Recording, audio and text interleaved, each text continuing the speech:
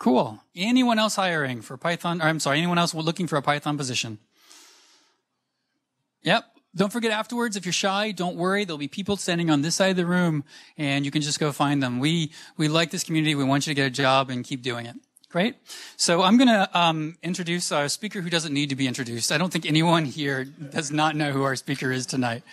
So two things. You wouldn't be here at all if the whole let's start this language didn't happen. And also an ongoing work, even though a lot of people are involved in Python all the time and it's a community effort, you need one person to be that focusing force, someone benevolent. So a benevolent dictator is an awesome speaker to have. Thank you. And thank you so much for actually coming to speak to us. I want to say just one thing really quickly, is that there were people who had always remembered our group from ages ago. And the one thing they remembered is, wow, you would see a new person asking a very beginning question. And the person who wrote the language would actually be right there answering the question for them. And that's been true forever. And I don't think we could be any more thankful than that. Thank you.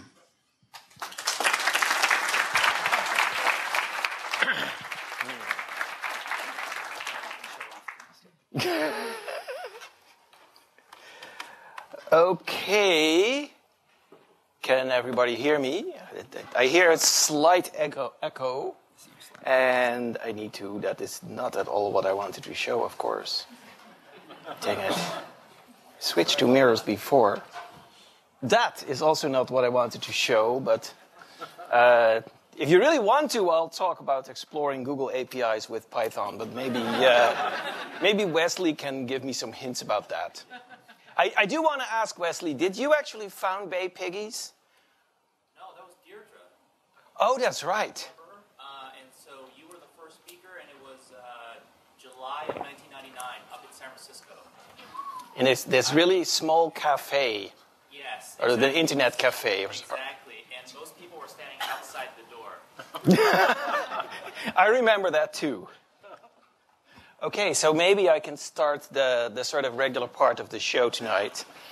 I've actually got 3 parts sort of prepared with more and less levels of preparation. The first thing is a very personal speech I'd like to give, so you can hear a bit more about my beginnings. The second part is more technical. I'm actually hoping to get you all excited about Python 3.6. I know many of you are still on 2.6, but 3.6 is the future. And then it's Q&A until they kick us out of the building. So let me see if I can get this thing to work. Because I'm just going to read this. Yes, that's how I want it. So, last April, the Netherlands celebrated King's Day. And I really don't mind if you read it, but it's a very, very personal thing for me, apart from the King's Day thing, which is actually not my thing. So anyway, to honor the tradition, the Dutch embassy in San Francisco invited me to give a TED Talk, and we talked on the phone first, and it took me forever before I understood what she wanted.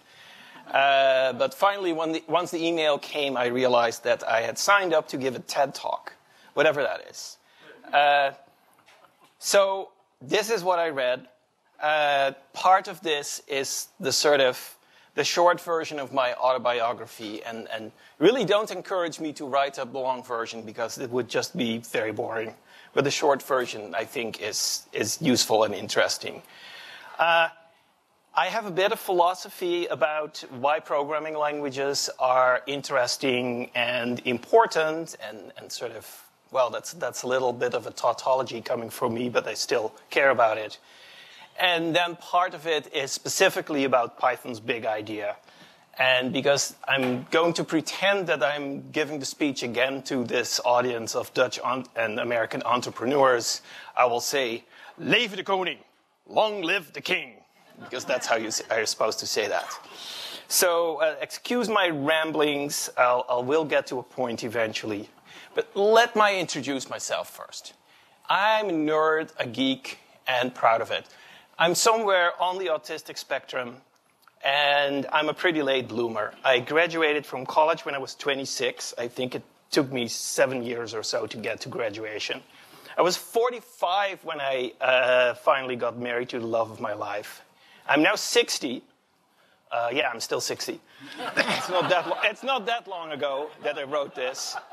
And my son is 14. Well, actually, in 2 months, he'll be 15. And he's going to be taller than me, that's for sure. So maybe I just have a hard time with decisions because I've lived in the US for 20 years or more, and I'm still a permanent resident. I can't be bothered to fill out the paperwork for a citizenship application. Also, depending on the outcome of the next election, I might change my mind completely. So, I'm not Steve Jobs or Mark Zuckerberg. The New York Times has never heard of me. But when I was 35, I created a programming language, and it got a bit of a following. And you're all here to show that. And what happened next was pretty amazing for me. And I'll get to that, because first I want to go really back far to the beginnings. But when I was about 10, my parents gave me an electronics kit, a very educational thing. It was made by Philips, and it was actually pretty amazing. Apparently, they had nothing like that in the US. There were other kits, Heathkit or Radio Shack. This was really much better, somehow. And in the beginning, I just followed the directions, and everything worked. It was a little bit like Lego for me in that way. And later, I figured out how to design my own circuits. But in the beginning, I owned 3 transistors. That's not even enough to make 1 bit of memory. Although, actually, if you add a few capacitors, you can do it. So I played with that a lot. And the first model I built, just sort of from one of the schematics in the kit, was a blinking light. And I don't actually think at the time I really understood completely how it worked, but it did work. And it was a pretty cool thing for me. So I took it to show and tell in 5th grade. And that was like the first time I realized, or looking back, I realized that was the first time I was confronted with my nerdness. Because nobody cared or understood why that was interesting or important. So that was sort of, I imagine many of you have somewhat similar memories, even if you've repressed them. So in high school, I got nerdier. I hung out with the other nerdy kids who were also building electronics, and we exchanged ideas and schematics and sort of tips for what components to buy that were only 10 cents instead of 25. And in physics class, I remember the 3 of us just sat in the back of the class discussing NAND gates, and the rest of the class was following the lesson about Ohm's law. And normally that's pretty annoying when you have a couple of kids in the back that just don't pay attention at all. But our physics teacher actually figured us out. I still have such incredibly fond memories of that guy. And he actually employed us, the 3 sort of electronics nerds in the class, to build a digital timer. And the way I remember it, I was the genius who figured out how to design it, and we built it together. Who knows? It was probably just from a magazine. But we built it, and it worked. And it could measure times up to, I think, 10 milliseconds. Tied to the grid frequency of the European electricity grid, which is 50 hertz instead of 60. Otherwise, I don't know what we would have had to do. So anyway, it sort of, as a project, it was great. It was successful. We realized that those nerdy skills were also somewhat useful. The other kids still thought we were weird. This was in the 70s, and everybody was into smoking pot and sort of rebelling against, well, whatever there was to rebel against. Mostly their parents, I suspect. And then there was another group at the same school who were already preparing for their successful careers as doctors and lawyers and tech managers. But the 2 groups left each other alone, and I still graduated, and I was actually one of the best of my class, and not just in the sciences. So after that, I went to University of Amsterdam, which was like the only choice I ever seriously considered. It was close to home, and it was in Amsterdam, which was like the only cool city. So my physics teacher was actually surprised because I decided to major in math, not in physics. But in the end, I don't think it mattered one bit. Because here's what happened. In the basement of the science building, and actually I think it was mostly the mathematics building, they had a mainframe computer. And that was love at first sight. There were card punch machines and line printers and batch jobs, and it took like forever to see the errors from the compiler because you had to sort of wait for the operator to run your job and sort the output, and it was a lot of fun. Somehow, yeah, that sort of, it's unbelievable. When my son hears me about this, he just starts glazing over and says, "Dad!" But I learned to program in several languages, things like Algol and Fortran and Pascal that are mostly forgotten now. But at the time, they were very highly influential. And there I was again at the back of class. The topic that the professor was talking about was a little more advanced, but I was still ignoring the lecture and correcting my computer programs so that during break I could start another run and get the output after the next class. So why was this? Why was this so exciting? And I realized that it wasn't just the interaction with the computer. There was something else that was amazing was happening. There was this loosely knit group of students and staff with somehow the same interests. And we were talking, we were exchanging the tricks of the trade, we were sharing subroutines and programs. We actually there was this little underground fight with management of the mainframe. Eventually I turned sides, but initially I was very much sort of on the underground side. Disk space was the big thing. Disk space was something you actually had to pay for. And it was the Department of Mathematics that paid for my disk space. And once I got in serious trouble with the professor over that. And it was probably like a megabyte of data. It was so incredibly precious, you cannot imagine. But the most important lesson was not about disk space, it was about sharing. The programming tricks I learned sort of died with the mainframe era, and every mainframe was different anyway. But the idea of sharing software, that software needs to be shared, is a very strong idea. And it's called open source, and it's a movement. And so I want you to hold that thought, and of course you all know that. So at the time, the immediate knowledge I had of the tricks of the trade seemed to matter the most, because the mainframe operating system group actually employed a few part-time students, and they posted a vacancy, and I applied, and I after a half-hour interview, they offered me the job on the spot. So that was a life-changing event, and not just because my dad suddenly didn't have to send me money every month anymore.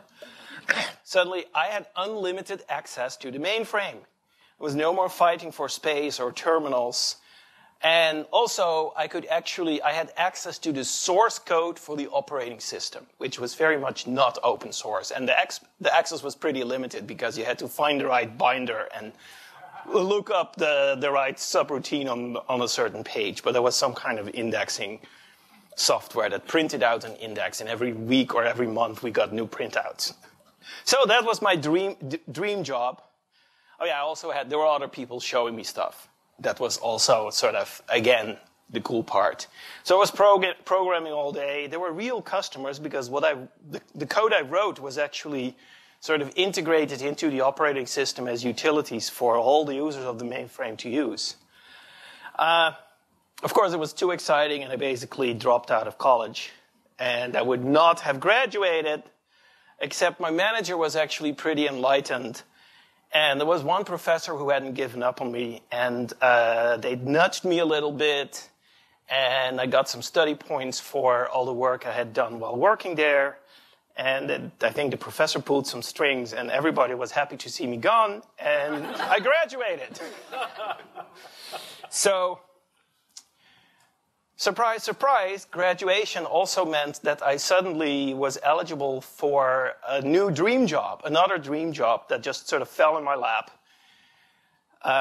And without that degree, there would have been no way for that particular place to employ me, because it was a research lab, and the only kind of people they employed were people with degrees. So I had never lost my interest in programming languages, and so the team I joined in my dream job was building a new programming language. And that is, even today, that's not something you encounter that much. How many of you work on a team that is building a programming language or even building a compiler? Not even one person? There you go. So hopefully the idea was that the new language we were building was going to replace BASIC. Well, it was the 80s, and BASIC was the language of choice for the new generation of amateur programmers who were using microcomputers, not mainframes, like the Apple II and Commodore 64. And to this day, I don't actually know what the latter one looks like, but we had an Apple II sitting next to the mainframe, and so I got to choose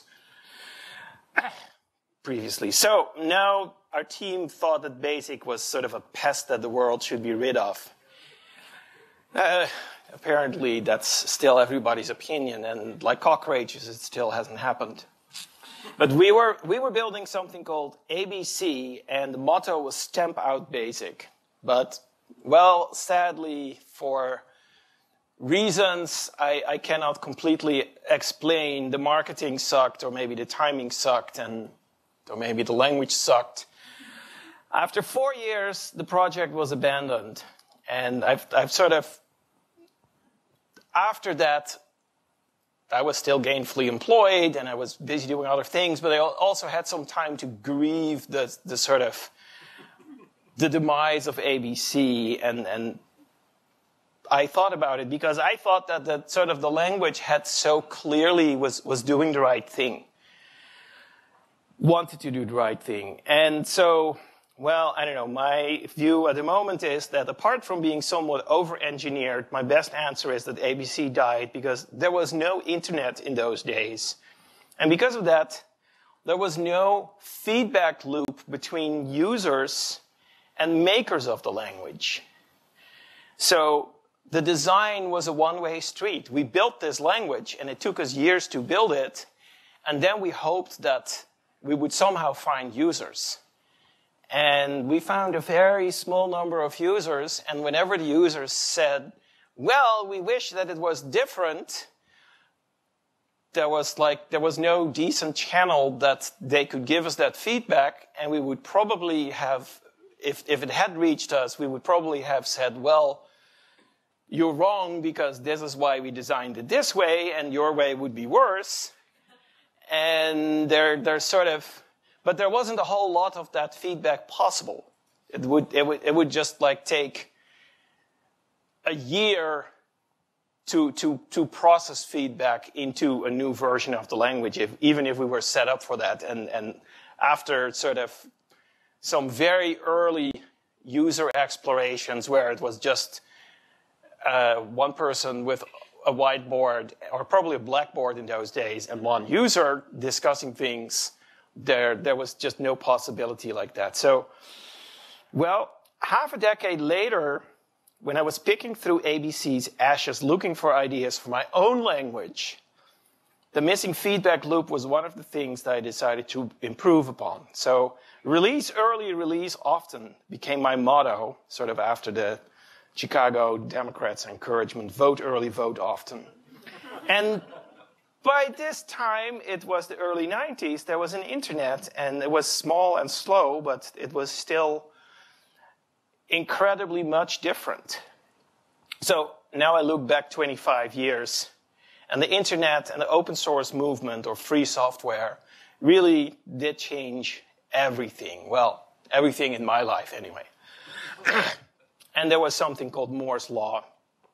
So together, these have entirely changed the interaction between the makers and users of computer software. And it's my belief that these developments and how I managed to make good use of them have contributed more to the success of my programming language than necessarily my programming skills and my experience at that time, because I think I had been programming for over 15 years when I started Python, no matter how awesome my skills were. So, to be honest, it didn't hurt that I named my language Python. That was sort of completely unwitting marketing genius. I just meant to honor Monty Python's Flying Circus, and back in 1990, I didn't have much to lose, I thought. So now, if you want to name a new product, you can hire a brand research company, and they'll charge you a very large fee to tell you exactly what associations your name tickles in the subconscious of your potential customer. But I was just being flippant. So remember, this is my speech on King's Day. I've promised the ambassador not to bore you with technical discussions of the merits of different programming languages. But I would like to say a few things about what programming languages mean to the people who use them. Programmers. Typically, when you ask a programmer to explain to a layperson what a programming language is, they will just say, well, a programming language is how you tell a computer what to do. But if that was really all, why would programmers be so passionate about the languages when they talk to each other? So, in my opinion, in reality, programming languages are how programmers express and communicate ideas. And the audience for those ideas is other programmers, not just the computers. The reason is that actually the computer can take care of itself. No matter how poorly you design a language, you can still write a compiler for it. And the computer will execute your programs just fine. But programmers are always working with other programmers. And poorly communicated can cause expensive flops. You've all heard the stories about feet versus meters and other interesting expensive communication mistakes. In fact, ideas expressed in a programming language also often reach the end users of the program, the people who will never read or even know about the program, but who are nevertheless affected by it. Think of the incredible success of companies like Google or Facebook. At the core of these companies are ideas about what computers can do for people. And they are very different ideas, and computers can do both, of course. To be effective, an idea must be expressed as a computer program using a programming language. We don't know any other way to make a computer run. The language that is best to express an idea will give the team that uses that language a key advantage, because it gives the team members clarity about the idea or the ideas. So, for example, the ideas underlying Google and Facebook couldn't be more different. And indeed, the company's favorite programming languages are pretty much at opposite ends of the spectrum of programming language design. Google, C++, like it or not. Facebook, PHP, like it or not. Well, tell I don't know how many billion Facebook users that. So, I don't like it either. But this is my point. The ideas in the languages somehow connect. So here's a true story. The first version of Google was actually written in Python, probably before they even called it Google. The reason was that Python was the right language to express the original ideas that Larry Page and Sergey Brin had about how to index the web and organize search results. And using Python, they could run those ideas. Anyway, in 1990, long before Google and Facebook, I made my own programming language and I named it Python. But what is the idea of Python? Why is Python so successful? How does Python distinguish itself from other programming languages? And why are you all staring at me like that? So I have many answers, some quite technical, some from my specific skills and experience at the time. It's a long time ago. Some just about being in the right place at the right time. There's definitely a certain amount of luck was involved. But I believe that the most important idea is, and I don't know why Word decided to give this a green underline, Python is developed on the internet entirely in the open by a community of volunteers, not amateurs, who feel passion and ownership. And that is the same as what that group of geeks in the basement of the science building really was all about, a community. So here's the surprise, like any good inspirational speech, the point of the talk is about happiness. I am happiest when I feel that I'm part of such a community. And I'm lucky I can feel it in my day job too, as a principal engineer at Dropbox. And yes, we're hiring. And we use a damn lot of Python. Anyway, if I can't feel it, I don't feel alive. And so it is for the other community members. And that feeling of happiness that is caused somehow by owning and sharing software, that's contagious. And we have members in our community really all over the world. So the Python user community is formed of millions of people who consciously use Python and love using it. They're active members organizing Python conferences, known as PyCons, in faraway places like Namibia, Iran, Iraq, even Ohio. And the guys in Ohio are so glad I mentioned that. Although the woman in Iraq was also pretty happy. So here's another favorite story. A year ago, I spent 20 minutes on a video conference call with a classroom full of faculty and staff at Babylon University in southern Iraq. I was answering questions about Python. And thanks to the efforts of the audacious woman who organized this event in a war-ridden country, students at Babylon University are now being taught introductory programming classes using Python. And so life goes on, even there. I still tear up when I think about the power of that experience. And in my wildest dreams, I never expected I touched lives so far away and so different from my own. So on that note, I'd like to leave you a programming language created by a community fosters happiness in the users around the world. And next year, I might go to PyCon Cuba.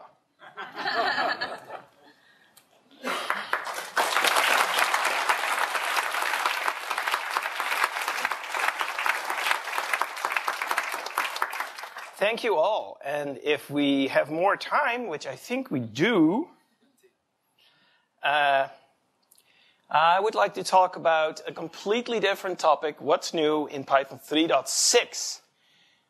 And it's probably completely irrelevant for your day job because you're probably still using Python 2.7. So am I in my day job.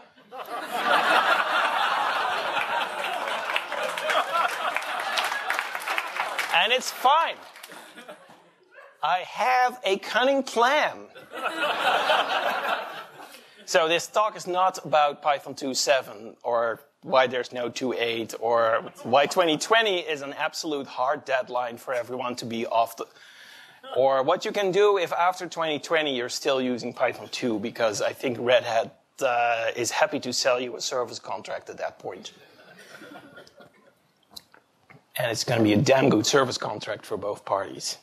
But in the meantime, last week, Python 3.6 Beta 1 was released.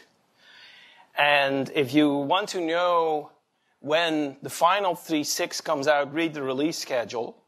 By the way, these days, if you just Google for pep and a 3-digit number, the first hit is almost always the Python enhancement proposal by that number. So that's why I never give URLs for peps anymore. So we're going to have betas 2, 3, and 4 about 3 or 4 weeks apart. Hopefully you all have some idea what to expect from betas. A beta is pretty good, but it's probably got some bugs. And the higher the number of the beta, the closer it is to the final version. What we'll do in December, we're shooting for a final release of 3.6.0 on December 16. That's a very hard schedule because after that everybody disappears on their holiday travels.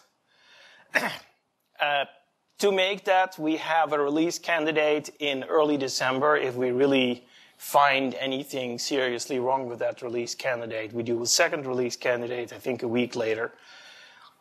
And then it's 3.6.0, like it or not. And so one important deadline for the 3.6 beta 1 release was actually beta 1 means feature freeze. And so the week before that release, we were actually very lucky.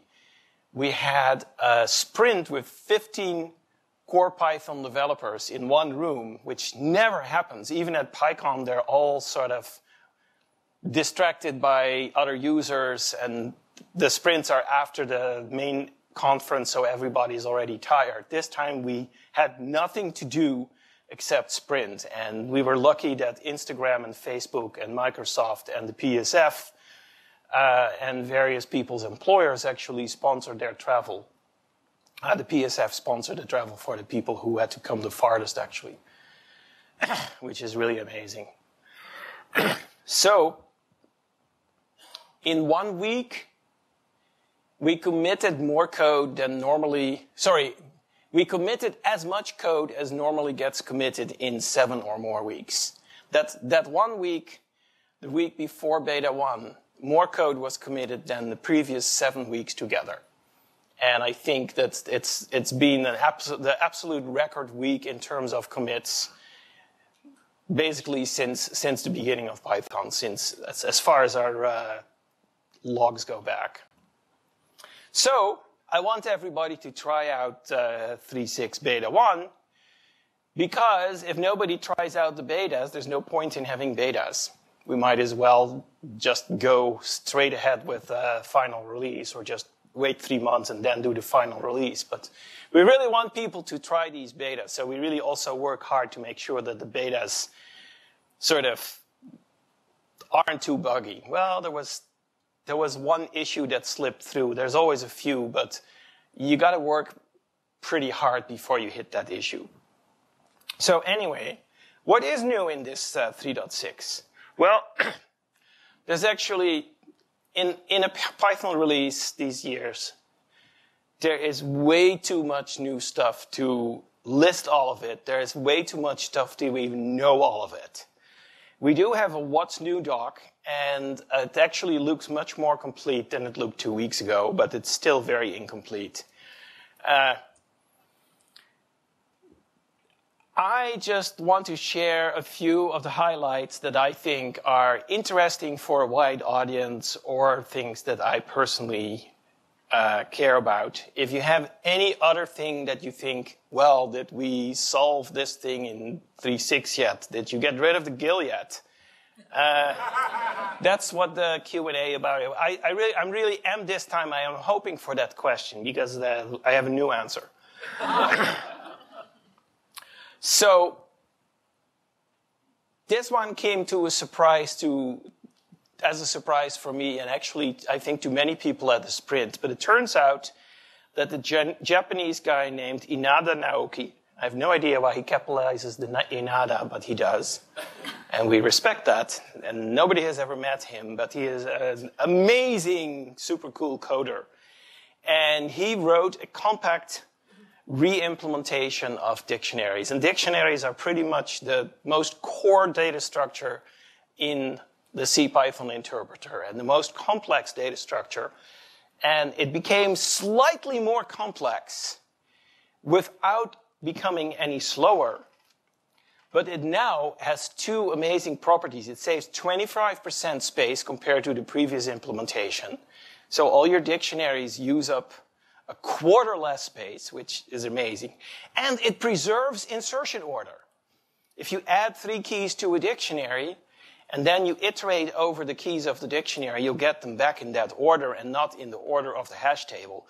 So the hash table is still essential to the implementation, but no longer in your face when you're using it. And it turns out that just in the past few months, we had accepted 2 PEPs that requested that certain in certain situations, it was so important to preserve the order of things that we said, well, an implementation has to use an order dict or some other approach to ensure that the original order can be retrieved. And the first one of those is keyword arguments. There are a few cases where it's really important to sort of somehow be able to tell the difference between keyword arguments are given in this order versus that order when you pull out all those keyword arguments as a star dict. And we now have that. And so we had already accepted a PEP, and the original idea of the PEP was that in that particular case we would have to use an order dict. Now the standard dictionary implementation already supplies that. Bingo. And the other one was similar for the definition order of class attributes. There are a couple of important use cases where it's interesting to know in which order the fields of this class were actually defined. Like when you use a class definition to, say, create some kind of database schema because the order of your columns matters. Or if you use, Django has a forms feature where field definitions in a class specify the user interface for a form. And it's also often important to specify in which order those fields appear in the user interface. So Django has some horrible hack. But a future version of Django or a new framework that is living in the Python 3.6 or later world doesn't have to do anything special. If you just iterate over the under dict of the class object, you'll get all the fields in the right order. And again, you pay nothing. You get 25% free. It's really amazing. And so I should also thank core committer Victor Stinner, who was at the sprint, who reviewed all that code and then finally sort of vouched for it and committed it. Another thing that is very user visible, and some people will hate because it sort of violates, there's only one way to do it, and other people will love it because it's finally the right way to do it, format strings. So here's an example print statement, and there's a string literal. It says hello, curly brace name, curly brace closing, and then some more punctuation. And this substitutes a local variable, which was defined on the previous line. And the way it works is you have an F prefix for that string literal. And the F stands for format. And it follows the same pattern as how do you distinguish bytes from regular strings, a B prefix. Regular expressions, an R prefix. Well, okay, the R means raw, but it's really meant for regular expressions, not for Windows path names. Let's see. So this also happens to be the shortest thing. And it's actually more powerful than the example here, because you can actually put an arbitrary expression between the curly braces as long as it doesn't contain backslashes or other quotes.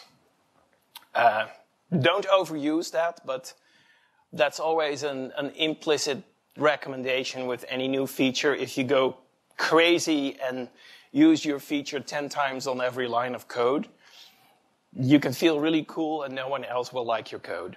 Just use it when the need arises. This thing, I don't know, I thought I'd throw it in because just there are way more Python users on Windows than will admit to it. Windows, in the sort of the Windows API world, there is this unpleasantness where every API exists in two forms. One that takes old-style character strings, which in Python you really would call bytes. They're 1 byte per character.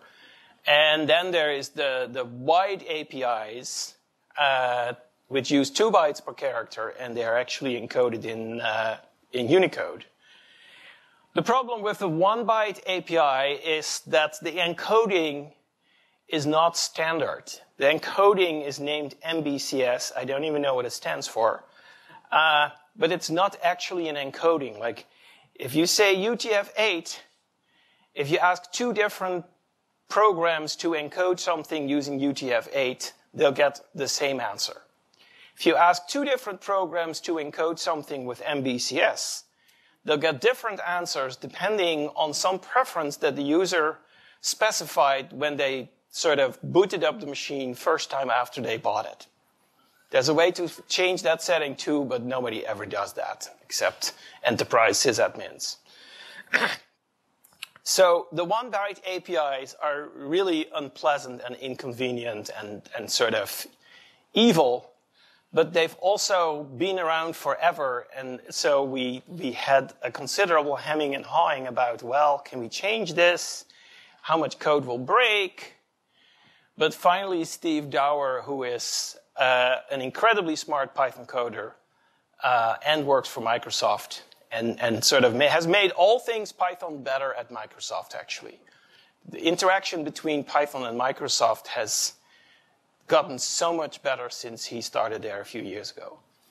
So he finally convinced us that in the Python world, when you use Windows APIs, or sometimes it's just file system APIs like open or rename or listdir, if you specify bytes, in the past that was interpreted as MBCS, and who knows where you got those bytes from.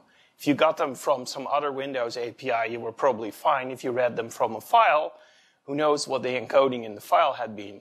So basically, you're stuck with, well, it's probably an ASCII superset, so if I stick to just ASCII, I'm going to be probably safe. And anything else is like, well, whatever happens, happens. We are now finally changing this to, if you pass bytes to something that is a wrapper around a Windows API, it's always going to interpret those bytes as UTF-8. If it's not valid UTF-8, it's going to balk at you. And then it's going to convert that UTF-8 to a 2-byte Unicode using surrogates if necessary, if you're using one of the higher planes. And then it's going to use the modern so-called wide Windows APIs, which make everything more predictable and sort of, there's no longer a worry that at some point Microsoft will sort of actually get rid of the narrow APIs rather than just threatening to. So if you're either talking to the console using console-specific APIs or using, depending on the file system encoding anywhere in your Python program on Windows, beware that it's going to be UTF-8 now. So what else is changing? Well, we have underscores in numeric literals, so you can now say pep5_1_5, and that's pep515. Again, if you overdo this, nobody will like you, but if I actually have to write a 10-digit number, or I have to read it especially, I really appreciate being able to see the groups of thousands. So if you put underscores between every group of 3 digits, and you sort of, if you want your number to be more readable, you can do it. So that's a nice little win. There's a secrets module. The module itself is not secret, to the opposite. This is a small collection of APIs for working with crypto stuff that is very simple to use. It is secure. It uses the right random number generator that's usually based on urandom. And it generates sort of crypto quality random numbers rather than using the random generator, which is faster, but the random numbers are meant for simulations, not for cryptography. So if you're sort of picking a secret key to encrypt a connection, you should never use the random module, and you should use the secrets module. There's also a few things for sort of choosing random passwords or getting the random number is a hex string and a few others. It's not a super complicated module. I think there has maybe less than 10 APIs in it at the moment. But it's easy to remember if you have anything that requires secure crypto, use the secrets module, not whatever other things people might have recommended. Okay, now we get into the territory of things that are probably of little interest, but that have spurred an enormous amount of debate relative to the importance of the issue. One of these was the file system path protocol. In Python 3.4, I believe, we introduced a new library called pathlib, which is a sort of a more object-oriented way to deal with file system paths. And it hasn't gotten a lot of uptake, and there was a long discussion on why people weren't using pathlib. And it sort of, one of the reasons was that it's actually difficult to take a path and sort of recognize that it is a path and then turn it into a string that you can send to a file system operation. And there's now a protocol, and I don't know how much of the standard library actually uses this protocol yet, but you got to read PEP 519. There's now a standard that will make it very easy for various library authors to accept pathlib objects without any complication of their code. That's sort of probably the most hotly debated thing ever was whether urandom should block or not when there is not enough randomness in the system. And one of the reasons for the debate is that nobody could actually point to an authoritative source that even said that this was a problem. There were like, oh yeah, well, everybody had heard of this bug, and if you then finally tracked down the issue, it was a completely different language and a different situation, and it was completely unclear that Python code could ever be executing that early in the boot sequence of a Linux system. And of course, the problem is entirely Linux specific, so people who are not using Linux couldn't care less, except they didn't want their code to be polluted with sort of cargo cult defensive programming around the possibility that the OSU random could perhaps block. Well, there was like huge debate when 3.5.2 had to be released because there was like the system random initialization could also potentially block, and it was all tied together. And I finally got so tired of it that I picked a random answer and said, that's what we're going to do for 3.5.2. And then everybody went on and was mad at me, and 2 competing PEPs were written and debated again. I had to unsubscribe from the mailing list for a while too. It got too emotional. And yeah, the people at Red Hat are still really unhappy because they lost. That's how they see it. Like, I announced that I had picked the other PEP, and they turned around and said, well, we're gonna ignore that, and we're gonna patch Python 3.6 beta 1 when it comes out to our systems to work our way and log the data and see if any users actually run into this. Well, maybe they'll find something. But if you want to have the absolute winner of the single bit that got most debated, it must be the fold bit that we added to the datetime object. That's actually a really cool PEP. It has to do with an ambiguity in the representation of time. 1 hour per year when you set the clock back when the daylight savings time ends. And so the way the clock is represented, you say that the clock, the system clock, of course, just counts virtual seconds since the epoch, And it says, well, you have to calculate what your local time looks like because the system clock is always UTC. So the system clock has no ambiguity and no problem.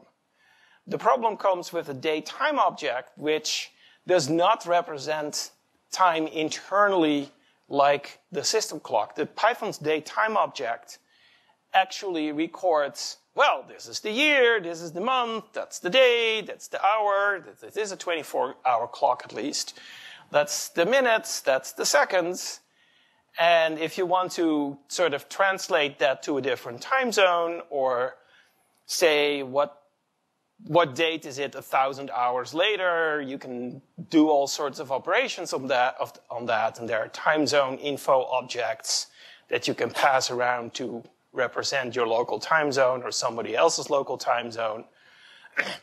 It doesn't look at your local time zone anywhere. You always have to say, this is my time zone description.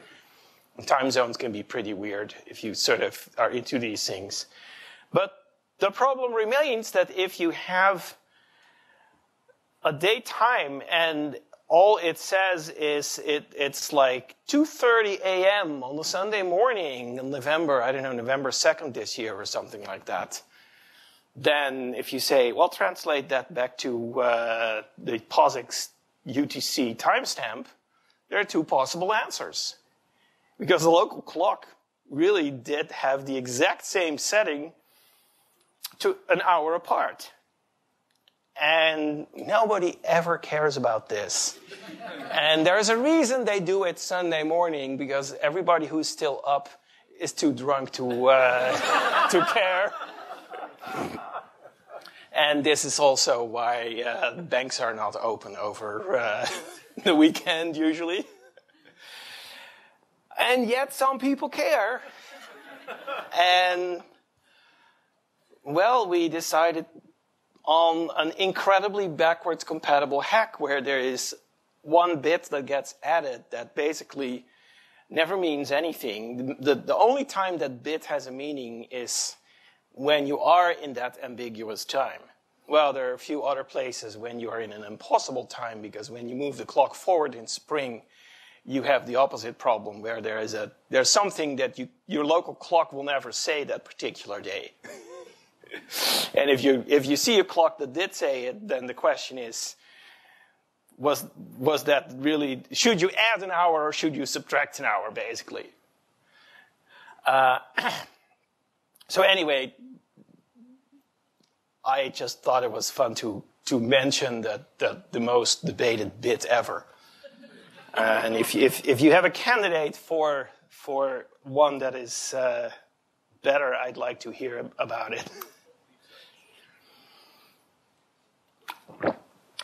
Oh yeah, leap seconds would be another complication, but we happily ignore those. So async stuff. The async, I think the last time I was here, no, not the last time, but the time before last I was here, I talked about async IO, which was then a new library that I had just been working on nonstop for probably 6 months at that time. That's now in the past. Async IO is successful. In 3.6, we're finally actually turning off the provisional bit on the PEP, which means one of the async IO co-developers is very sad about that, because he sort of, when he has a good idea, he wants it implemented right now. He actually did another record-winning thing. That the third bullet here was a PEP that was, the PEP was submitted for the first time a week before the code freeze, before the feature freeze. But it was such a small thing, and I was in a good mood. So we have async comprehensions, which doesn't make any sense until you've sort of lived in the async dev world for a while. So in Python 3.4, we added async IO, and to wait for an event, you would have to say yield from, and then an expression that returns a future or a coroutine. That was a nice backwards compatible hack because the yield from statement had been added for sort of unrelated reasons in the previous Python version. But it was a little verbose, and not everybody sort of understood instantly what yield from actually means, because it really meant something completely different. And so we came up with this fairly elegant hack in Python 3.5, where if you can define a coroutine function by putting the keyword async in front of the def keyword. And then inside that function, you can use a new await keyword, which means the same as yield from, but in a sort of more understandable fashion. And you could say it's a very small thing. On the other hand, once you've sort of migrated to this world, reading code that says async def and uses await is really a step up in clarity from the previous add coroutine decorator and yield from. It is much clearer what happens, plus it's more or less the same way you would write it in C#,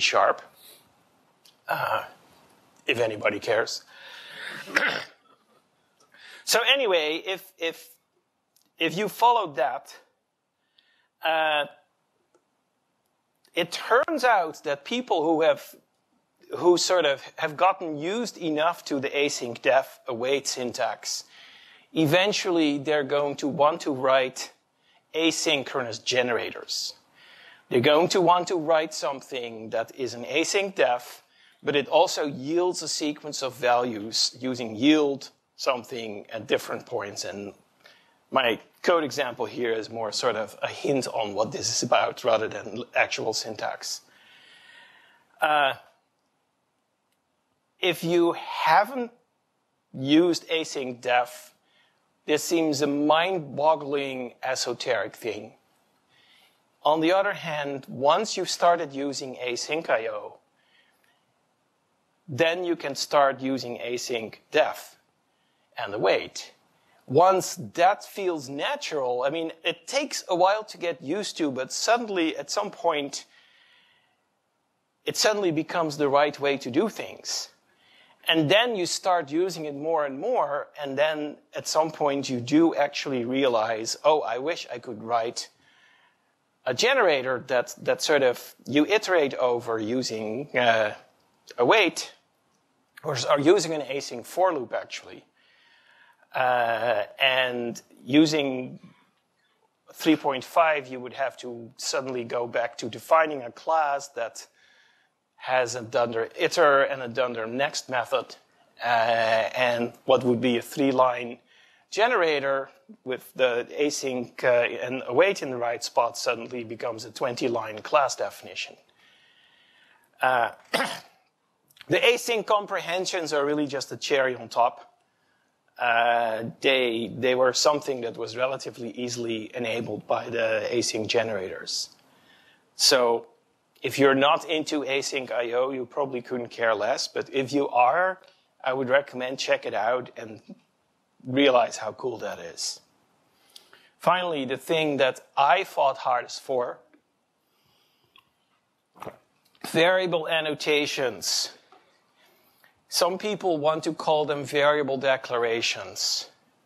If I say variable declarations, everybody starts yelling at me and comes up with pitchforks and all those things. Because nobody wants to see variable declarations in their Python code. Except people who are already using MyPy. At Dropbox, and this is not really a secret, although the blog about this hasn't come out yet, because I haven't written it yet. But in 2 weeks' time, I think, we're going to have a tech blog post from Dropbox about how we're using MyPy to make our code more readable. And we actually have over 250,000 lines of annotated code.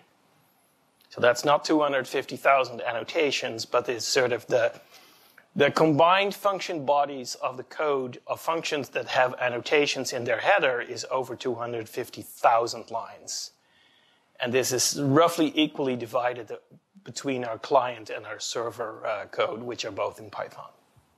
So anyway, if you are using MyPy and type annotations, so if you're basically already a PEP 484 convert, you'll find that occasionally the type checker cannot figure out the type of a variable, and it sort of gets stumped, and it just tells you need type declaration here, or need type annotation.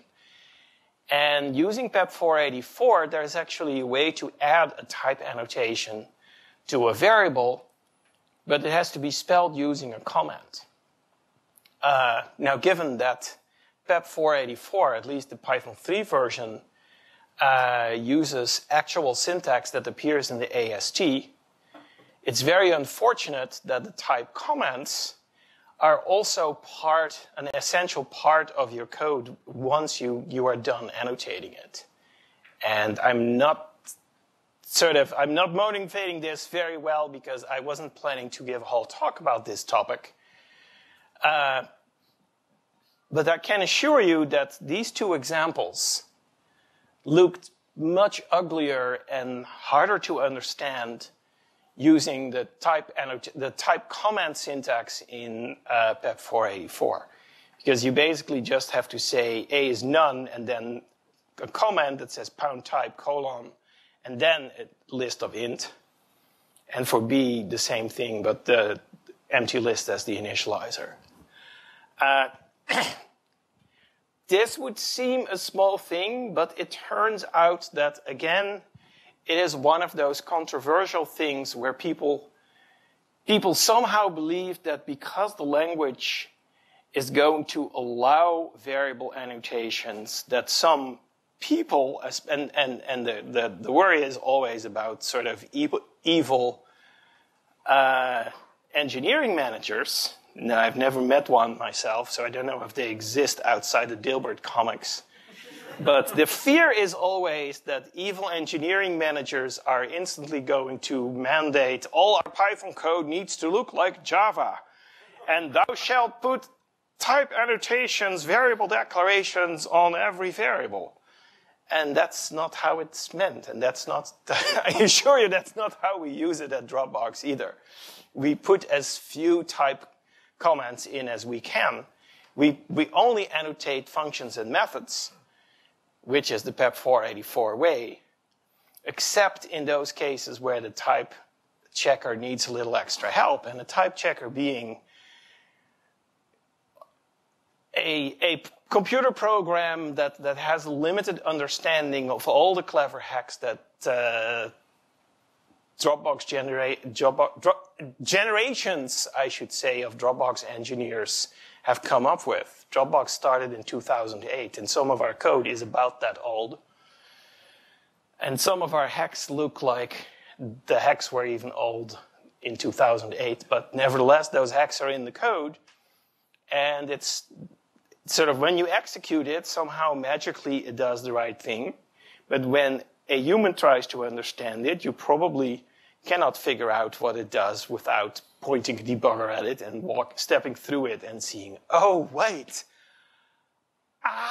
That thing is a function, not an integer or something like that. There's always some sort of aha moment where you realize that the code does not do at all what you thought it was doing based on just looking at the code. And those are the things that type checkers also have trouble with. And when the type checker really has trouble with it, sort of it asks, please help me out, put an annotation here. And sometimes actually you should see that as a subtle hint that you should probably refactor your code to be a little bit better to understand. And sometimes you just have to admit, well, yeah, the type checker cannot know everything, and we just have to tell it what's going on here, and then you end up adding a few type comments left and right. And the idea is that type comments because type comments do not live in the abstract syntax tree that the parser sees or the AST module sees, that tools that work with the source code also have a hard time seeing the type comments. On the other hand, syntax like this shows up in the abstract syntax tree, even if it doesn't show up in the bytecode, because this code doesn't actually have any runtime effect when you execute it, or almost none. It certainly doesn't do any type checking. That's the sort of the basic idea. The type checking is still done offline by, say, MyPy or an IDE like PyCharm. But the type annotations are in the code, in the syntax, so that any tool that uses Python standard AST module can actually find them. And the hope is that at some point in the future, Python 3.9 or so, we can tell people stop using the type comments, use the annotation syntax, and all the tools can be happier. But of course, that will take time. So this is a very forward-looking PEP, and I really don't blame you if at this point you're asleep. But please wake up, and there's supposed to be a microphone. Oh, it's right there. Glenn has it. And yes. If you have a question, please queue up. I heard there might be a question about this version of Python in the GIL, possibly?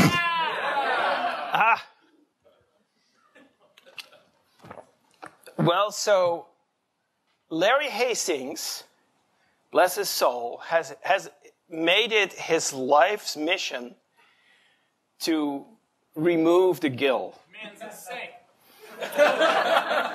He is, but sometimes insanity needs to be rewarded. He certainly has good branding. He calls it the gilectomy. So it's removing the GIL. And every time I meet him, I say, so Larry, when are you going to get rid of GIL? And he says, Guido, I removed it last April. The problem is to get the speed back. Because the way he removes the GIL is very straightforward. He just puts locks on all other data structures. And every program runs 20 times slower. And all the effort that he is putting in at PyCon and again during the core dev sprint, and I'm sure in his copious spare time, is working on clever hacks to gain the speed back that you lose by removing the GIL. And he's always very optimistic, and he has this incredibly complicated, but also in some sense beautiful system for doing reference counting, where the reference counts are separated from the object, and they're actually queued up, and there's a separate thread that is the only thing that can decrement the reference counts. And so objects may get deleted a little later than you expect, but they will eventually get deleted. And then, there's always another wrinkle. And before you know it, there is like an input queue and an output queue for every live thread, and it just gets more complicated, but somehow also more efficient. So he's still working on that. And his sort of, the latest wrinkle that he mentioned to me was actually, unfortunately, a pretty bad one, which is that even if he gets all the speed back and then some, the C API for extension modules has to change, because every extension module that manipulates Python objects can no longer assume that, well, it is running if it is not doing an operation that obviously allows other Python code to run. It is the only thing in the whole world that is sort of looking at these objects. Once there's no GIL, your C extension may be manipulating objects that are shared with another thread, and another C extension, or Python itself, might also be mutating those objects. And so everything you thought you knew about that object, you may have a list, and you may have decided that list is empty, and so I'm going to append something to it. Well, guess what? Someone else might have made the same observation as doing the same thing, and now At the end, you each believe that you have a list of length 1 in your hands, but actually the length is 2. That's not the end of the world, but sometimes it goes the other way around, and you both try to delete the last item from the list or something similar. So anyway, the end is not yet in sight, and unfortunately 3.6 and 3.7 and 3.8 and 3.9 will all be released with a GIL in it, because that's the only way we can support extension modules. And extension modules are actually a damn important reason why Python exists, and also why CPython is still dominant. So Larry is not entirely sure of this yet. My own idea for the branding would be that if we're actually, once we're ready to release this new Python without a GIL, that's what we would call Python 4. But until then, it's just Larry's hobby named Galactomy. And now there's a real question. I have 2 questions. You said that usually type annotations almost never have an effect on the bytecode. It sounds like there's an interesting story there. And then the second question is, would a type checker ever be part of the Python executable? The second one, it's very unlikely that type checking will ever be such an integral part of the language for everyone. It really is quite a separate thing that should only happen when you compile code. And I think it should always be separate, just like a linter is a very important tool, and you should never integrate a linter with your interpreter. So I feel the same way about the type checker. Maybe in Python 5 we'll do something different. But so your first question, when does a type annotation or variable annotation, let me go back a slide, when does it actually affect the runtime? Well, the first thing is that actually that list square bracket int or stir thing gets evaluated. The second thing is that at least when we're talking about a global variable or something at a class level, which could either be a class variable or a declaration of an instance variable, the annotation is also stored. And if you're familiar with how PEP 484 stores annotations, actually that's a much older PEP, 3107, I believe, function signature annotations. The annotations are stored in a dictionary named under annotations under on the function object. And so if you have a class that contains any of these things, the class will also have a dunder annotations object. If you don't have any of these syntactically, the class will also not have a dunder annotations object. And there's a special interface you have to use to even inspect those dunder annotations, because you have to be careful with superclasses and all that stuff. Ditto for globals. So if you have global variable declarations, you can actually have a global dunder annotations that collects all the annotations.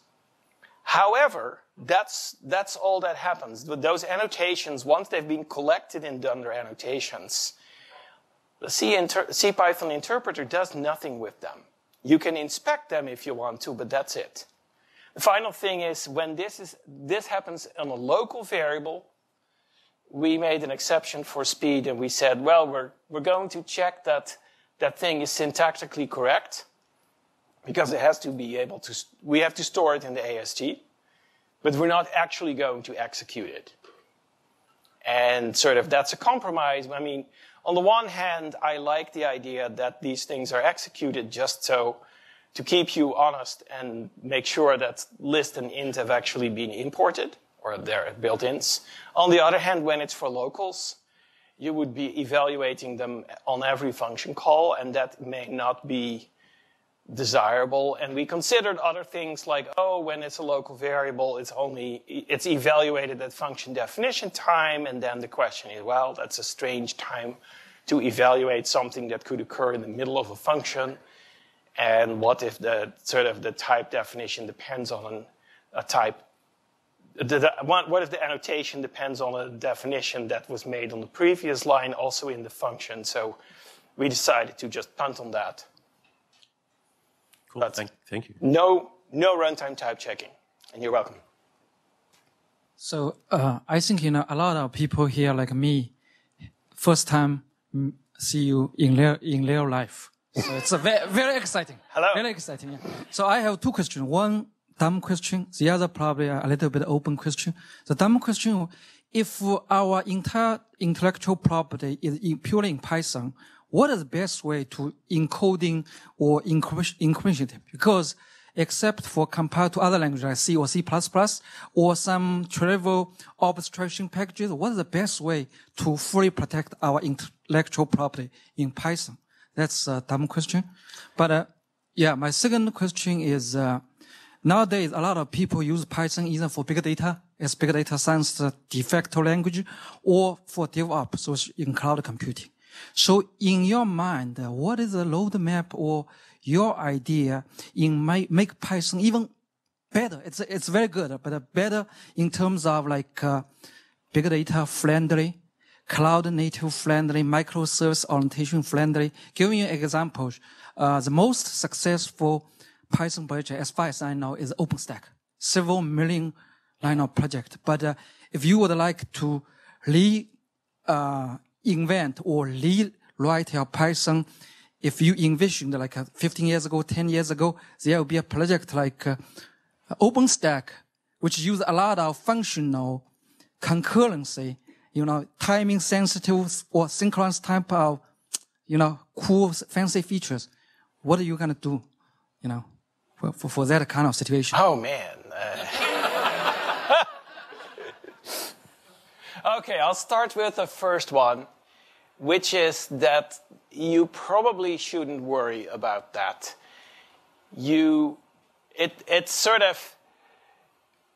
It's actually an interesting thing that Dropbox encountered long ago.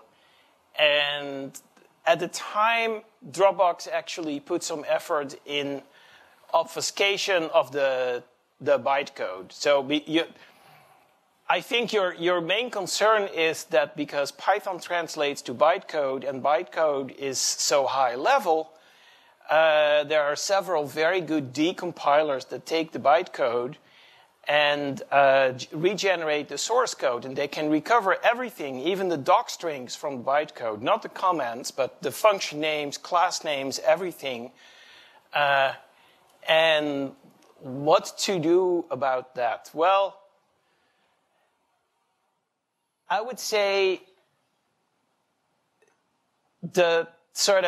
if you're worried about that a little bit, don't worry at all, because that's not how your company is going to go under or lose any kind of battle. Don't worry too much about your competition, for example, figuring out what your code does by decompiling the bytecode. Your competition can probably figure out how your code works just by reading your end-user documentation or buying a copy of the application and figuring out how it works. Yeah, this is only for non-open source business model type of company. If it's open source, if it's open source, your intellectual property is open, and then you shouldn't worry at all, of course. I was going to say, if you seriously worry about people sort of figuring out how your code works and breaking into it, writing your code in Java or C++ isn't going to protect you either, because the best hackers in the world are very good at sort of figuring out what your machine code is doing better than you are, and they can speed up your code and attack it at the same time. So that you don't know that the attack is there, because your code runs just as well as before. Your second question, what would I do different? different. If I Yeah. I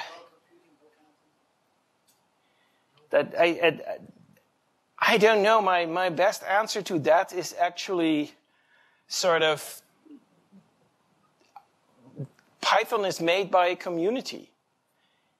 The people who have needs in an area where I am not an expert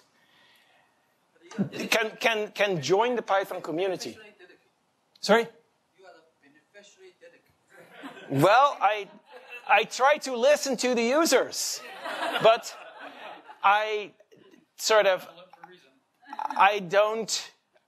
not an expert in every field myself, and like every few years, I maybe pick a new hobby, and so 5 years ago, I would never have expected I would make something like async.io, because I had heard of Twisted, and all I knew about Twisted was that none of the users liked it, but the developers were really smart. And then somehow there was this random event that happens where someone said, oh, there's this really old piece of code in the library that tries to do asynchronous stuff using an event loop, and it's terrible. Can we not improve it a little bit? And somehow I saw that as a prompt to say, well, let's improve it a lot. And before I knew it, I was talking to the Twisted developers and the Tornado developers and trying to sort of pick their brains on how their systems were built and what all the tricks were. And I was making async.io with their help. And a few years later, when that project was sort of not finished, but mature enough that other people could sort of take it over, I got interested in this type checking for Python thing, which had been a sort of a very latent hobby of mine since about 99 or 2000. I swear I found a talk I gave in early 2000 with a couple of syntax proposals that never made it that looked just like PEP 484. And it's sort of, I just had that in the back of my mind for a long time until, again, a random event where someone said, hey, for my PhD, I'm working on this language that is not entirely unlike Python. Can I bounce some ideas off you? And we ended up working together on that. And so I really don't know what my hobby is going to be 2 years or 5 years from now. And it might be something like concurrency in a large distributed system. On the other hand, I've worked for companies doing those things for over a decade now, and I still feel that I don't know all that much about how these systems at that scale really work. I feel like there are other experts in the company who understand that stuff viscerally in a way that I don't. But who knows? I might at some point pick their brains, and Python 3.7 will have something better in that area. But that sort of it has to come from users. The sort of people have to bring me ideas, and then I will try to actually listen. Hi, Guido. Hi. Just going back to your initial talk, what were some of the principles that you learnt from developing ABC and perhaps programming on the mainframes that you chose to build a Python around? The technical principles. So perhaps the most prominent feature that Python borrowed from ABC is actually the use of indentation for statement grouping. That was literally like that in ABC. Every little detail of it was the same in ABC as it is in Python. And I had never encountered that idea before I joined the ABC team. And I don't know, it makes Python stand out, and some people hate Python for it, but a lot of people actually love Python because of the extra clarity that it shows. an important principle of the ABC team was actually to think like a user. So while they did not have a feedback loop with users implemented, they certainly there was a small group of users who were also the developers of ABC, but we were very consciously taking off our language designer hat and putting on our language user hat when we were discussing the design of features. And I think where we failed was that we were just too small a sample of users, and we were also not the kind of users that we actually had in mind for ABC, because ABC was meant it was aimed at users who were non-professional, not computer science educated people. And of course, everyone who was working on ABC's implementation had 15 or more years of programming experience in the industry. So we had a hard time understanding how our target users thought. And I think that was one of the things where we missed. But we did there was a lot of previous experience with teaching less perfect programming languages to that kind of target demographic where users had trouble understanding the limitations of computers, like, oh, when I add two integers, why is sometimes the result smaller than the inputs? Well, yes, that's because our particular mainframe only uses 27 bits to represent a number. And if your numbers are larger than, I don't know, a couple million, they will silently be truncated when you multiply them or add them.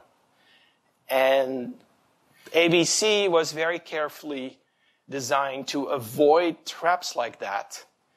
And there were supposed to be no limits. Like, you could write a program that was as long as you wanted, and you could make the lines of your program as long as you wanted. You weren't limited by the 80 characters that old punch cards used, for example.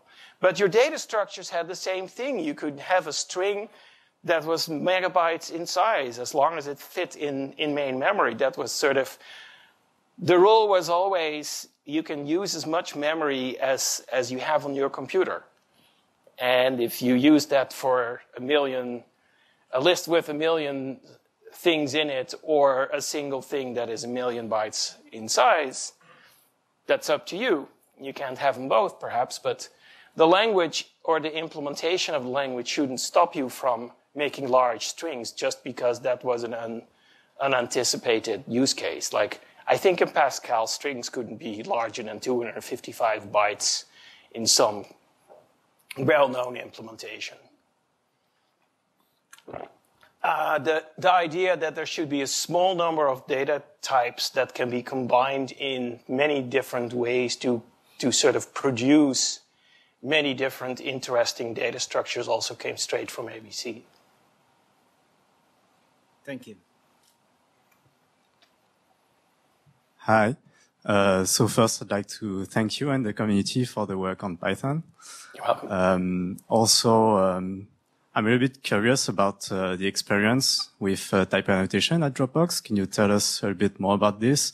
Also, you told us that you were working on Python 2 at Dropbox. So do you use type annotation on Python 2 code or Python 3? Yes, we use Python 2, and we put the annotations in comments. And actually, when PEP 484 first came out, I think it was 1.5 years ago now, it only supported Python 3 using function annotation syntax. And then one day, some people at Dropbox said, but we really want to use MyPy on Python 2 at Dropbox. And they designed a way to translate the function annotations into comments that actually made sense. And that was first implemented during a Dropbox Hack Week. And then we tried it, and we liked it, and we sort of tweaked it a little bit, and then we made an update to the PEP. So now there's a section on how to do it in Python 2, essentially, in PEP 484, that shows the syntax we use at Dropbox. If you want the long version of this story, come back in December, because the BayPiggies talk in December is given by two or three of my colleagues who've been working on the MyPy project for over a year now. I will be also coming there. And we'll sort of tell you a lot about how MyPy is working out for us. The short version is that we did a small amount of promotion internally, and Dropbox engineers who tried annotations consistently said that they liked it, they wanted to do it more.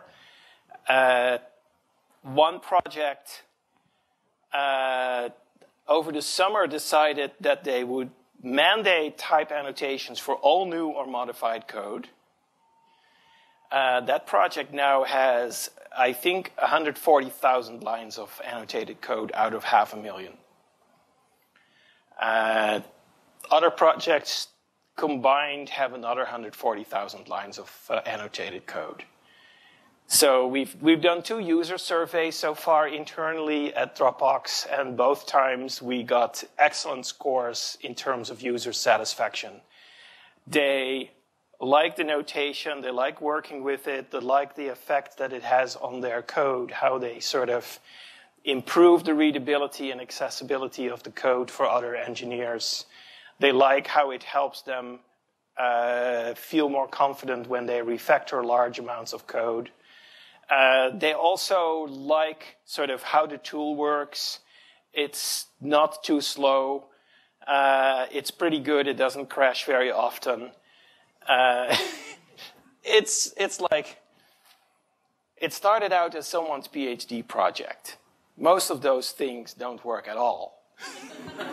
So we worked hard on it to make it better, and sort of we also got very high scores for sort of the support, the MyPy team, which is 2 or 3 people at Dropbox, the support we give to the whole Dropbox engineering organization whenever they run into a MyPy question or crash or just a mysterious error message. They go on an internal Slack channel and we help them out very quickly. Now, the amazing thing is that MyPy is open source, and every improvement we make to MyPy goes instantly back in the GitHub repo for MyPy. So if you all are using MyPy, you also benefit from all the care and love and attention that the MyPy team gives to the Dropbox engineering team. So I'm very grateful in a sense that Dropbox is so generous in letting us do all this as an open source project. And we have most of our design discussions, all of our bug triage is in the public tracker on GitHub. So that's our experience, and we're pretty happy with it, and we hope that everyone else will give it a try. And so it really does work for Python 2 as well as for Python 3. And my secret hope is that it will actually help you migrate to Python 3, because moving to Python 3 is one giant refactor. And one of the things that MyPy, sort of annotating your code and then running MyPy, helps you with is refactoring in confidence. So it will help you transition to Python 3. Thank you. My pleasure. Hey. So thank you so much for making a language that's spread all over the world. People all over the world in a million different languages use it. So when are we going to see in Zen of Python something that says it should be as easy to write an internationalized program as a non-internationalized one? And do you see anything on the horizon to replace things like getText, and there are actually some more things but aren't in the standard library that really help with internationalization. Oh man, internationalization is such a... Yeah, I mean, it's like async. It's hard. Pool of mud. It's really difficult. But Almost, so was async. But so was async. Yeah, well, okay. Maybe internationalization ought to become my next hobby. It's really tricky. Well, but we've sort of... Some people believe that during the discussion about the format strings, the F strings, there was quite a bit of discussion that was trying to also make this provide superior support for internationalization. Well, I know we discussed many years back of being able to put a random character in front of the strings and having a hook, using that as a hook. But I don't know if that came back. A random character. In other words, you could put a T, and then you could have some dunder someplace that picked that up and translated your strings before it got passed on. You have Perl in your past life. I see Perl 6 in your future. In Perl 6, you can design your own string with the U on the strings. Eventually, you caved. Okay. Okay. So nothing on the horizon now for internationalization that is on the visible horizon. Nothing that I'm particularly aware of. Okay. Sorry. Well, thank you. Okay, I have so the memory management in Python sucks, and are you planning to do something about it? Well, thanks for the constructive criticism. There are actually a few core devs who care about this a lot. One of the things that didn't make it to my slides, but that you can find in actually two things that you can find in the What's New. One is there is an environment variable that you can turn on to get various malloc diagnostics out of Python, which will help, and I should really sort of just look up in my editor. Where are we? Yeah.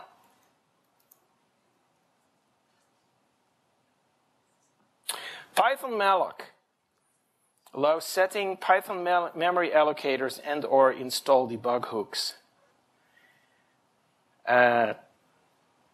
That seems pretty low level, but apparently you can get much more insight in how the memory allocation machinery is performing in a particular case. I would also mention, where is it?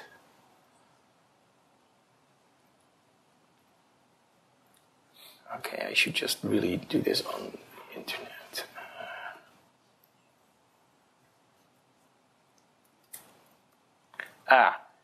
I have no idea what these things are, but I hear that dtrace and system tab also allows a variety of interesting low-level probes to happen. So is there a high-level kind of way to control the memory in Python? Yeah, you have to write your code differently.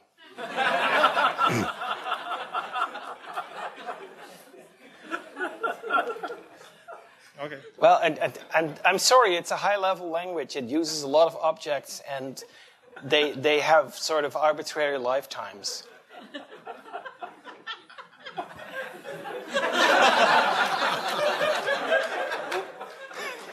Sorry.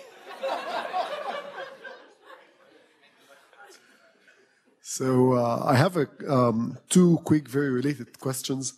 One is, if time goes back, what is the one thing or a couple of things that you would have done differently? Maybe something that is now very hard to change, or something that you would have loved to have in Python that is in other languages, and so on. And I don't have a lot of sort of language feature envy of other languages. The biggest thing that I probably would have done differently if I had appreciated at the time what the effect would be is actually the way the transition to Python 3 was planned. The sort of 10 years ago, when we started thinking about Python 3, I think I severely underestimated how successful Python already was, how many people had written so much code in Python 2 that it would be hard for them to pay attention, to sort of put the effort in to translate it to Python 3. I thought that giving them a tool that did 80% of the work would save them so much that they would happily do the final 20%, because the smaller projects that I was looking at myself didn't look like that final 20% was all that much work. I had not appreciated how many people already had enormous code bases or were on their way to building up enormous code bases. So I was too humble. I thought Python is not all that successful, so we can easily sort of make all these changes to make it better and drop backwards compatibility. And I really wish that we had sort of thought more about what the transition would really look like for people who already had millions of lines of code, which really is a mind-bogglingly large amount of code. Try to print that. Yeah, all right. And the one related to it is, what is the one or two things that you strategically think or would love to add to Python someday, in maybe not the foreseeable future, but at some point? That is like, I hate essay questions. Give me a multiple choice anytime. It is my weakness, I turn it into an advantage by telling the users it's your language. Sort of go give me ideas. That's how I work, and that's how Python sort of gets better. Not by sort of adding, I mean, every release, there's somebody who says, oh, this PEP is going to be the killer feature. And if you look 5 years later, the best thing of that release, nobody even knew that was a relevant change. And the thing that somebody thought was going to be the killer feature needed 3 more releases before it was usable. So it's hard to predict what your language really needs. And I don't want to make any apologies. Sort of Python would not be where it is now if I hadn't made all the decisions, and that includes all the bad ones. Because there's no way to only make the right choices, and sort of I would just have been stymied. I tell this story every time, but you know how make files have this annoying tab character? So the anecdote about that is make came out of Bell Labs, like in very early Unix days, maybe even in the Unix 6 times. And a colleague of the Make's author, I forget who it is. Maybe someone can Google that. Who was the original author of Make? Anyway, one of his colleagues at Bell Labs said, that tab character is really annoying. Can't you change that to some more visible syntax? And the author said, yes, I agree, but I already have a dozen of users inside AT&T, and it's too late to change.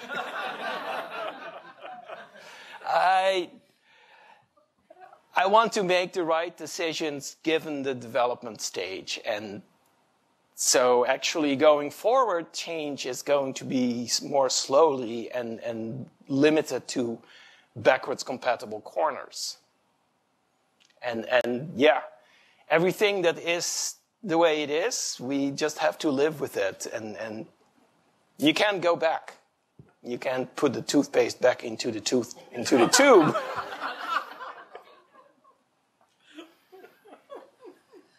Okay, some people might say this is apples and oranges, but and don't get me wrong, I like Bash. But would you like to see a future where like your default terminal in Red Hat or any distribution came up as Python? No, I would personally not use it. It's the sort of, a shell is a different thing than a programming language. And I don't want to sort of blend the two together. On the other hand, I think that for scientists who are doing data manipulation, something like IPython is amazing, but sort of IPython works in a very different environment than your console shell. So I'm happy to see the two remain separate. You mentioned that going to Python 3 is a huge refactor. A lot of people out there consider 6, the package 6, to be a panacea. I personally don't like it. Do you want to speak to that effect? Well, the guy who made it, Benjamin Peterson, sits 2 desks from me. So I didn't want to say anything bad about it. Actually, I think that it is probably the best tool out there if you have to write straddling code. And straddling code is almost always a necessary stepping stone towards Python 3. This is another thing that I didn't know when we were planning Python 3. We thought about a development process, how you would take Python 2 code and turn it into Python 3 code. And in that carefully thought out plan of how you would do it, there was no stage where you had straddling code. Because our original opinion was that the small syntactic differences between 2 and 3 were so key that sort of the set of possible programs that were both valid Python 2 and valid Python 3 syntactically and also were correct in both languages was vanishingly small. Well, maybe it was small, but that is the only way that people in practice manage to move sort of Python 2 code to Python 3. And so I did not anticipate that. I am now with the program, and I think that sort of you have to do straddling code. I mean, if you have users, sure. If it's your code and you're the only user, just sort of one day sit down, turn it all into Python 3, and never look back. On the other hand, as soon as you have users who also write code that integrates with your code, you have to sort of plan it very carefully and get the users in the loop and tell them what to expect and ask them when they can transition, and you have to sort of work with carrots and sticks and tools and linters, and 6 is an essential part of sort of making straddling code possible. So I figure we should have one question about the first part of your talk. Your description of yourself as a child kind of reminds me of my own son, even though he's a few years younger than you yet. What things, looking back on how your parents raised you, what things did they do that helped you and didn't help you become the person you are? And one thing that I am incredibly grateful for is that my parents gave me sort of complete freedom to decide my own path. Many of the kids I knew at the time had a very different situation. Their parents were, I don't know, something important in banking, and it was totally obvious that the son was going to become a lawyer and then probably also an important businessman or manager. I knew someone whose dad was a political activist, and his path was already determined. He was going to become a political scientist himself. And in my family, there was very little of that kind of predisposition. There was no expectation. There was never any sort of pushing in a particular direction. I mean, there were much subtler signals. My dad didn't like organized sports. I sort of happen to also not like organized sports. On the other hand, my wife and son are very differently inclined. So the sort of, there was lots of discussion, but there was not a whole lot of direction.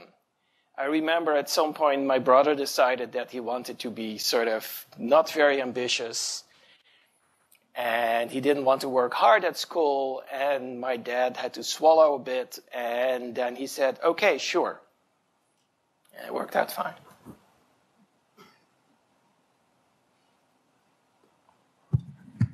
May I ask one question about Pi 3.6 of the F string? Mm-hmm. I found it's very powerful, but it doesn't allow the comment side, so you cannot put a comments in between. I mean, for literal string, it's okay, but if you want to evaluate something there, and if you want to generate some framework code or whatever, you want to evaluate a string. I know it's a bad practice, but just for fun. And, in that case, I mean, sometimes it works in the normal stream, but once you have an eval over there, it just fail. What kind of reason behind that? It sounds like you've actually read the PEP, because I don't think I clarified that here, right? Yeah. You haven't. You played with it? Yeah, I mean, someone just okay. 3.6 and grab it. Yeah, so there actually a lot of thought went into that, because we were very worried, and some people were extremely worried that we would invent a new mechanism that would be inherently insecure. And so we intentionally picked we designed a feature so that it is useless with eval, or at least it doesn't do any eval itself. So the F string must be a literal, and it must be a literal in your code. Let me see what's the right way to think about this.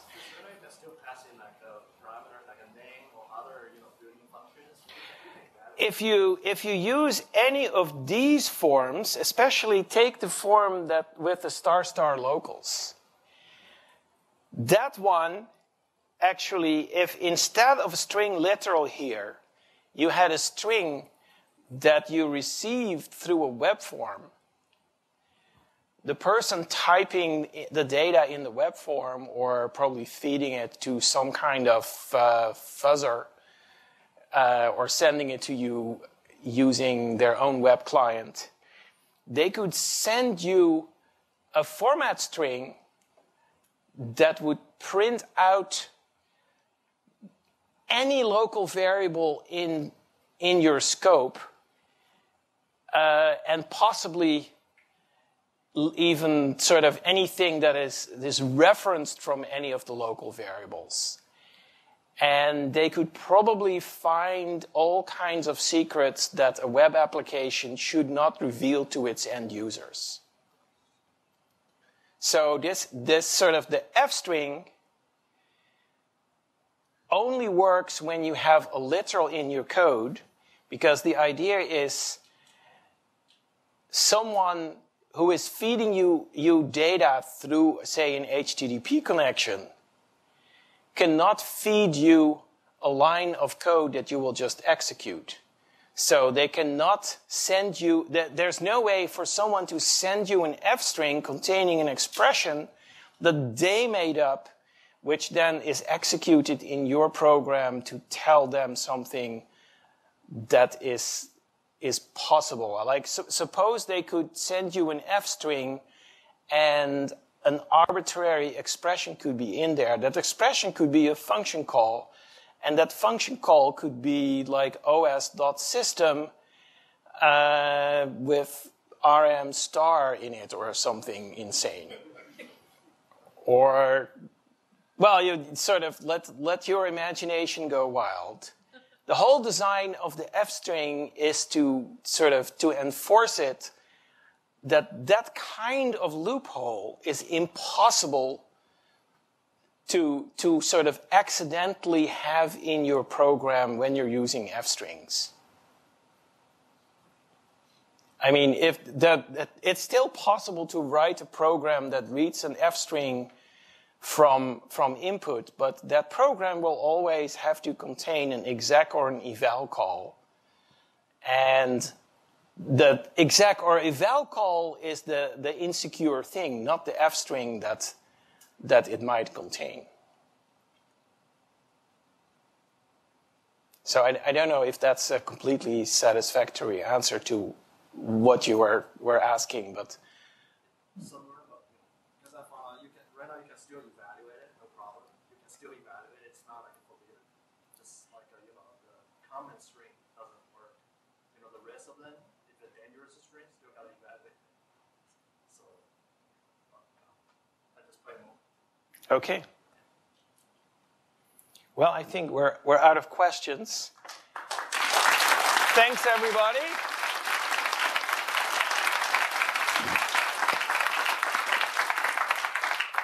Glenn, thanks for having me. Oh, thank you for coming. All right, always fun. So we're out of time. We're actually 15 minutes over. We're already supposed to have left, but I just didn't want to stop because this is really good. So on this side of the room, we were going to quickly say if you're hiring and those who are looking for you. So we just kind of